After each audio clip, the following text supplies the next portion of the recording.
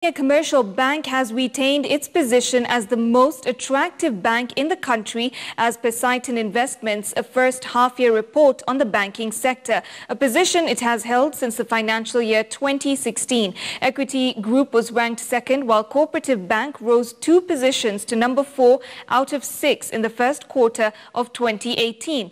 Kenya's listed banks recorded a 19% growth in core earning per share in the first half of 2018, compared to a decline of 14.4% in the first half of 2017 and a 5-year average growth of 6.7%. On ranking banks by these various matrices, there are 13 matrices in total.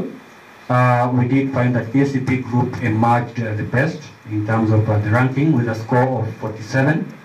Equity Bank and I&M also came in, Equity and Operative Bank, they came in at positions 2 and 3 respectively, with scores of 61 and 71 respectively. We expected that our GDP will come in between 5.4% and 5.6%. As of Q1, the GDP for the country was at 5.7%, and we expect that the growth will be supported by the continued economic environment, which is positive, and we maintain a GDP growth projection of 2018 between 5.4% and 5.6%, which is higher than the 4.9% that was recorded in 2017. And in that case, our outlook for the GDP remains positive.